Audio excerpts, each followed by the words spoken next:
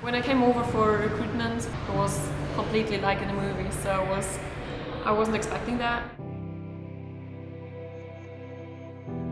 Then I saw the gym and I participated in practice, so it's just all positive things came together and I was like, okay, I want to go there and just improve as a player, as a person, to be far away from home.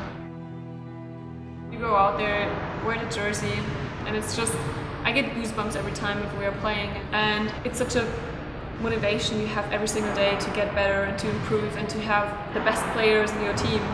You can learn a lot. So every single practice you improve as a person as well as a player. I want to win a national championship. I think everybody wants that. Then I want to finish my academics. I don't want to finish with bad grades. I really want to be the best academic person on the team I want or could be. So yeah, that's my goal, and to grow as a person. It's just good that you have the opportunity to come in here and to practice whenever you want.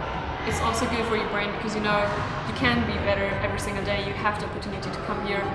So I think I improved.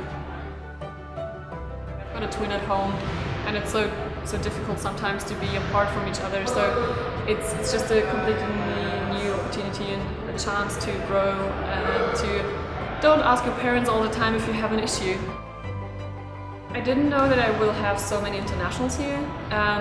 It's good because you can talk to each other about maybe problems you have or homesickness.